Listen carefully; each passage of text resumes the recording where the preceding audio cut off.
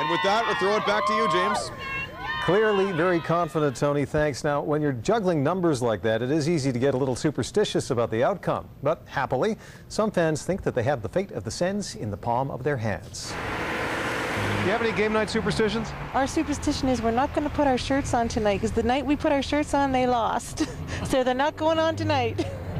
What we won't do to see our Senators win, even if it does involve a little hocus pocus.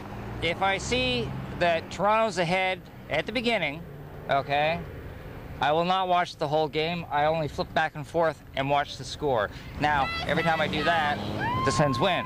In the cutthroat and competitive world of NHL hockey, superstitions are nothing unusual, but they can be a little haphazard, with one fan relying on a well-worn game jersey and another one clutching a lucky rabbit's foot.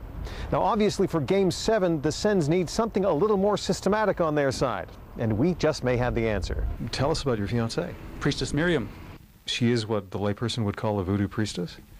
Oh, yes.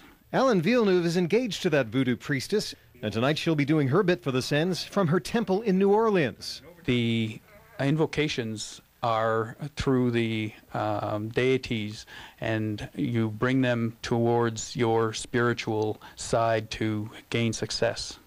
Sort of a spiritual turbocharge for the Senators. Exactly right.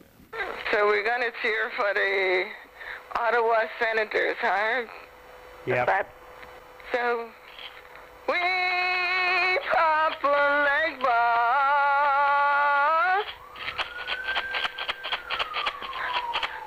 We pop a leg ball. Well, once you've invoked the help of the spirit world to get the Sens past round one, well, you may say you've done all you can, and fair enough. But on the other hand, you never know.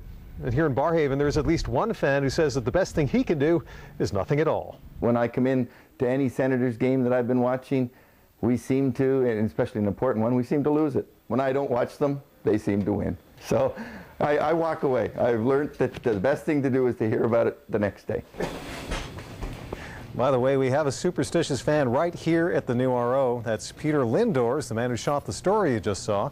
Pete says if the Sens win, that means he's always had a spaghetti dinner right before the game. And he's home preparing the pasta right now. Ahead tonight on News 6 Ottawa. A strong Colorado